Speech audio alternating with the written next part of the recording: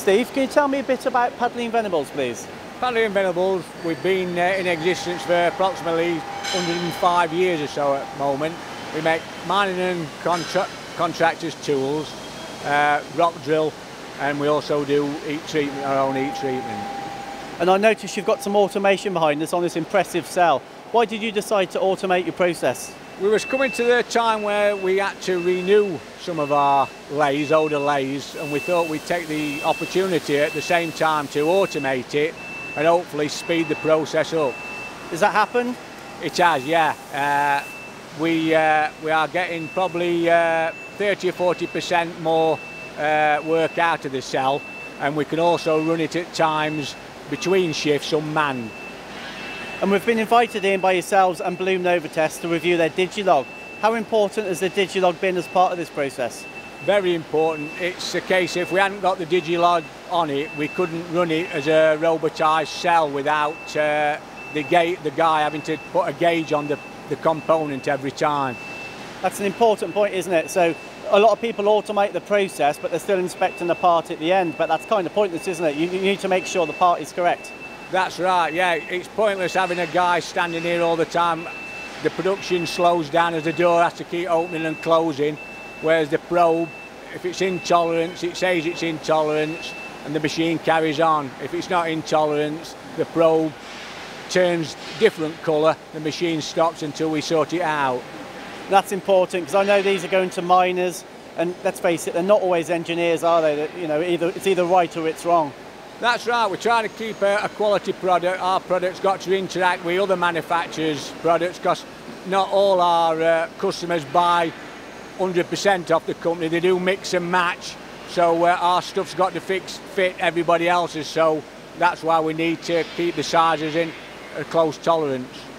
So I know this, you've got FANUC and Doosands on this cell, but Blum, you're happy? If you did it again, would you buy more Blum? Certainly, yeah. We're just looking at the moment looking at another Blum project, a cut tool breakage system, which we're in the process of looking at.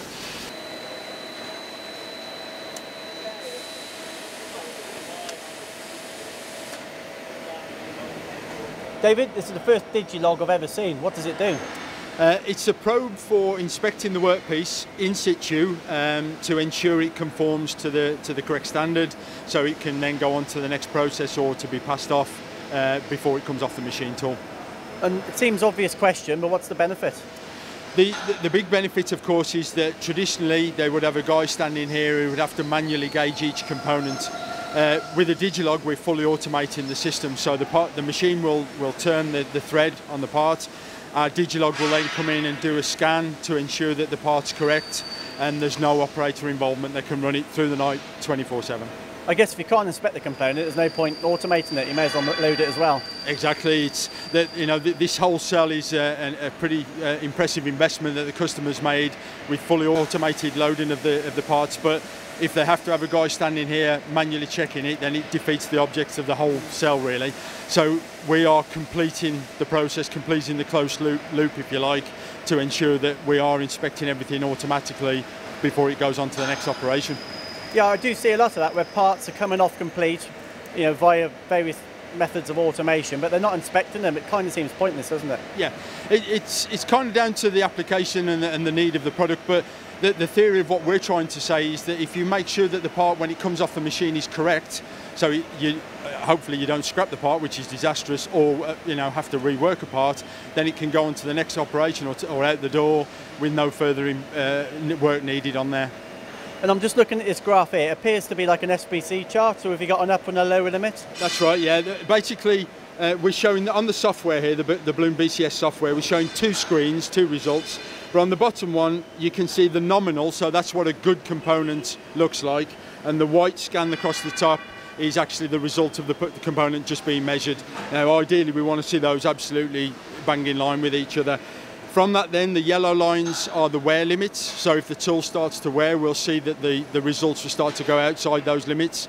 That won't stop the operation, but it will alert the operator that there's probably a problem with either thermal situation of the machine or the tool's wearing.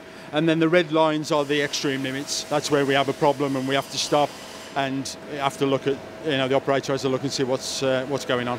It's about automating, it's about taking away the need for an operator to sit here, getting involved with the process, and to make life easier in the manufacturing. And it's also a great endorsement for you. It's a harsh machining process, isn't it? Yeah. There's coolant everywhere, there's swarf flying everywhere, and your product still holds up. Yeah, it's nice that we're showing this application on a turning machine, which are traditionally probably the worst machines to get probing on. Obviously, you get a lot more vibration in these machines. The swarf is particularly a problem, and there's a lot of coolant flying about. So here we can show the probe working, seamlessly, repeatable results from it in real harsh, nasty environments.